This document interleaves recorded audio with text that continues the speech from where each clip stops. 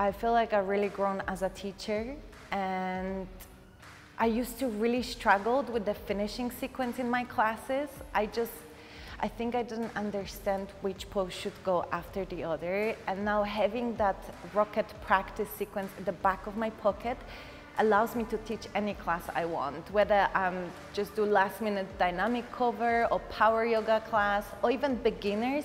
You'll be taught all the modifications, all the variations, and you can make it very creative but also very traditional. So I find since that training, I just feel confident doing any last minute classes. Even if I'm not prepared, I always have something with me that I can bring to the class.